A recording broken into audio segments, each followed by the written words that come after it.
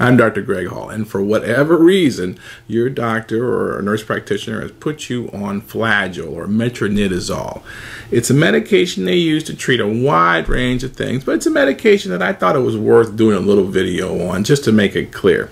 Sometimes they'll give you a big dose of it, like 2,000 milligrams, where they might give you 4 or 8 pills to take all at once.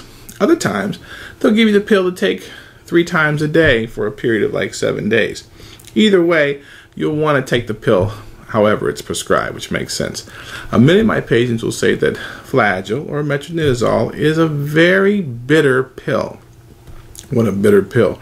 Well, you're going to want to take it with orange juice or some kind of a juice because it has a bitter taste and you're going to have to just get past it some kind of way. But just be forewarned that that's an issue. The other issue with Flagyl or Metronidazole is that it has an Antabuse Effect. Now, what is that? An Antabuse Effect is if you drink alcohol with Flagyl or Metronidazole, Flagyl, it's all the same. It can make you so you get violently nauseous and vomit. Okay, it's not going to kill you or anything, but at times you may wish you were dead. But it will make you nauseous and vomiting. So sometimes, they'll say no medication, no alcohol, I'm on medications, and it may or may not be true. But with Flagyl, it's true.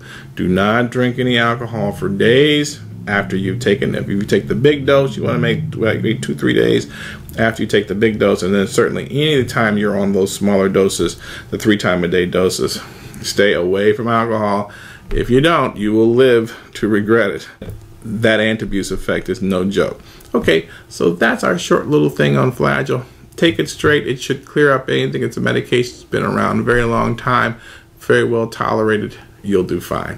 For now, I'm Dr. Greg Hall.